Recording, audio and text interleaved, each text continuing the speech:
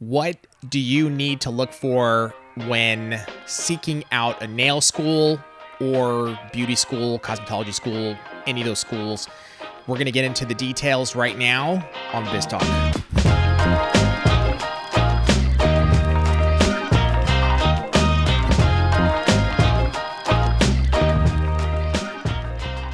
Okay.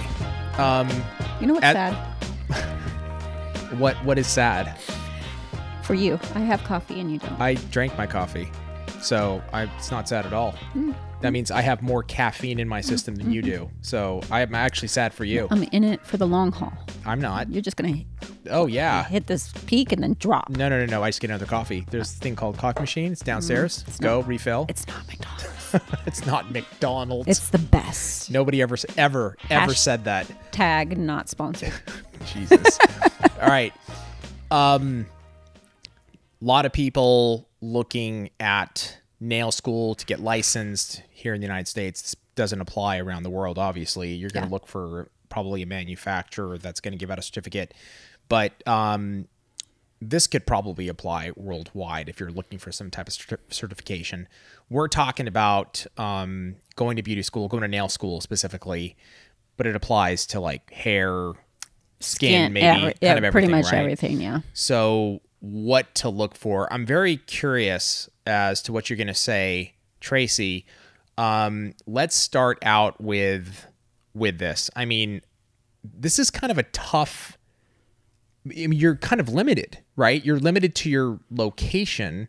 Yeah. So it's what's around you, right? Yes and no. So when I went to school, there was 3 beauty schools to pick from. Okay. But it's not like a restaurant where it's like, I have 10, 15 choices. No. But, it's like LA area, there's LA does a lot. There's a few. So if you're in a small town and there's one, guess where you're going? This does not apply to you. I traveled an hour away, but I'll tell you why. Okay. So let's say 3, 4, maybe on average is going to be the choice. What should somebody look for, when picking a beauty school? If you have a choice of 3, that's actually not bad. What are you looking for? Cheapest. That's it. Okay, we're done. No, price. Move on. There are some schools out there that, and I, no offense to these ones or teachers that actually are teaching how to make it in the real world. Most schools, first, when it comes to nails, teach you with an odorless. Okay. You're never going to use that probably when you get out of 99.9% of the people are not going to use that when they get out. Okay. And they teach you how to do sanitation and disinfection, which is huge. That's what you're going, if you think you're going to school to learn nails, you're not. Even hair, you're not. It's just, this is reality for most schools. Right. If you're a school that goes above and beyond, bless you, because that's huge. That's amazing. Go to that school. Yeah, go to that school. If you can find that school where people are coming out and saying, wow, I actually was taught my trade, go to that school. Spend the money. My daughter-in-law, for instance, she went to a chain school. It was $20,000. 20 grand. Yeah, for hair school. Wait, okay, stop. 20 grand. 20 grand. Let's start here. I'm sorry. Just I need, before continue with this story. Okay. But what are the ranges in pricing? Because that you just it's like you just slapped me in the face. Can I? You see my eyes light up. Like I saw that. I saw the greed. If you're listening to this, my eyes just really got I'm excited. Yeah, yes. So what are the ranges in? Well, that's insane. If you think $20,000 for the school that she went to, and my son, I put him through beauty school. He's actually a cosmetologist. Yeah. I paid $600 for his. Same town. No joke. Now, I was able to get him through ROP. Now, had he paid full price, I think full price not going through his school was like $3,500. Okay, that's still a massive difference. Yeah. Yeah. For the first time, I'm speechless. So for them, what she did when she was looking, she didn't go to the school I sent him to because this school made all these promises tuition was way more, Yeah. I'm going to learn something. Of course. No. What she learned is she's still paying the debt, is what she learned. Yeah. Like that you still have to pay that after you get out of school, whether you learn or not. So that's insane. That is a huge amount to carry coming out of beauty school. If you're carrying a debt of $20K yep.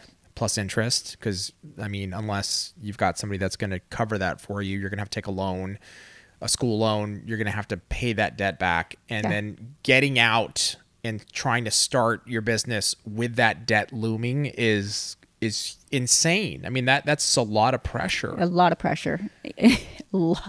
It's insane. And so for me, what I did, fortunately, I had people around me in the industry that I knew, and they're like, find the cheapest. Yeah. And that's why I drove an hour away every day.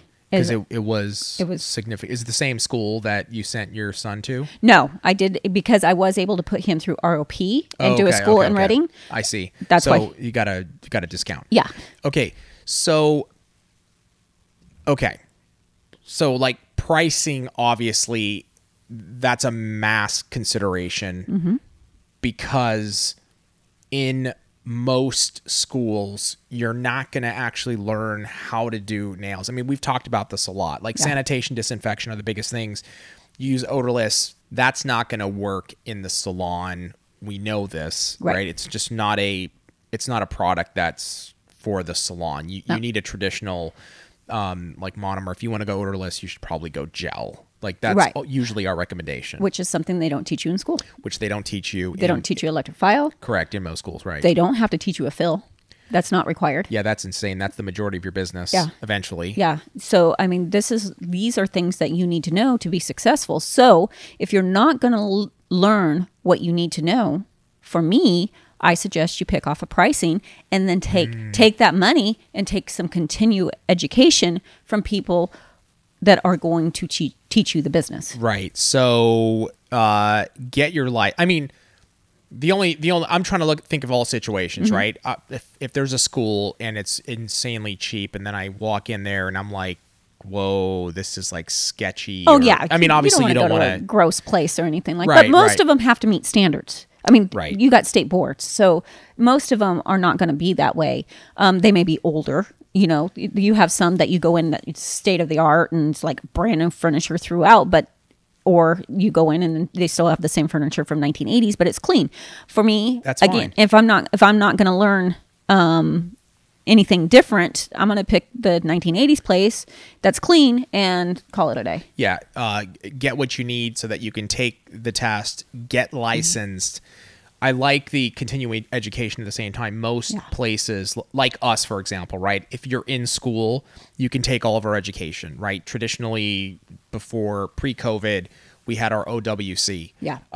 You could take that while you're in school. Yeah. And learn how to do nails, how to build a clientele, all the fundamentals, everything. Or plan it like, I'm going to go to school. I'm going to learn all this stuff. This is what I would do personally, because a lot of schools won't give you time for going to OWC. Some do. Look into it. So if you can actually take the OWC while you're in school and it's going to count towards your time, brilliant.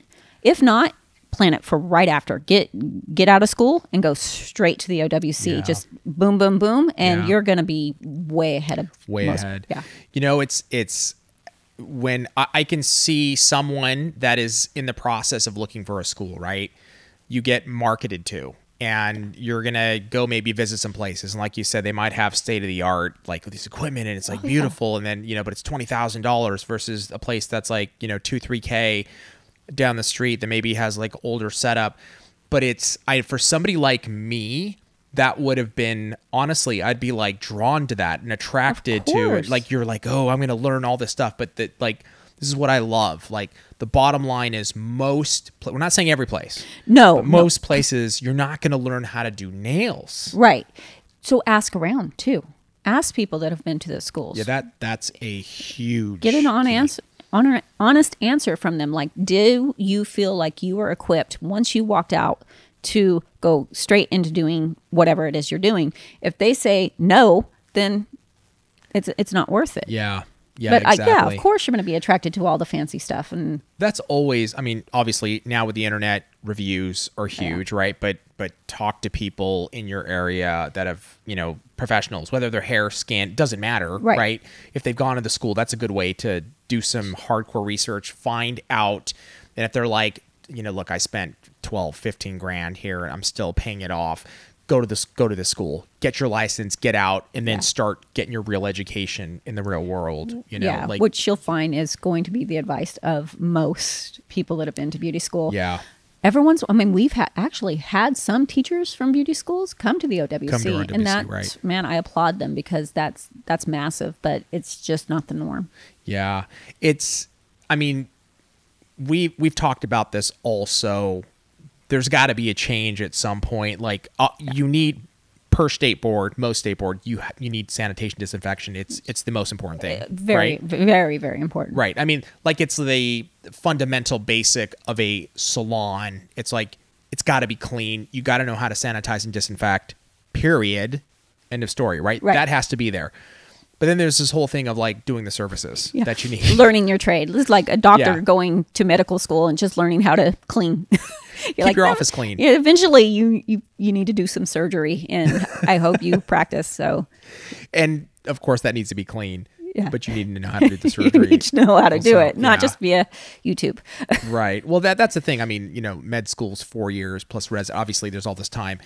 What are the averages in like going to nail school? Like how many hours are we talking about on average? California's 10 weeks. Okay. God, that is nothing. Fast. Yeah. Yeah, it's very like fast. 2.5 months. And hair, 10 months. Oh, hair is 10 months. Mm-hmm. Okay. Yeah. That's what it was. I don't think it's changed. So go to nail school, 10 weeks, California. Let's use that as the example. Continuing education, invest your money there. Yep. This is the strategy we're recommending, right? Like, absolutely. Try to find a place. Obviously, you want it to be clean, nice, decent, but look at the pricing. You don't need to get lured in by something that's going to cost you $20K. Spend the money invested in continuing education. Places that are offering education. Obviously, ROWC is not open yet, but we are doing Zoom classes now. You know, that's cool. Yeah, that Greg's going to be doing, and a lot of them are actually sold out. And how amazing is that for, you know, there's a lot of people that can't break away, especially right now. Right. That, you know, they can't find someone to take care of their kids for a week or whatever. So this is a huge opportunity. Yeah, it's a great opportunity. Those are the recommendations that we're giving you. Let us know in the comments below your thoughts on this. What did you do? Did you go to a place that charged a lot? Are you still in debt? Share your experiences so that other people can learn. Thank you, Tracey, very much. Thank you guys for joining us today, and we'll see you next time on Biz Talk.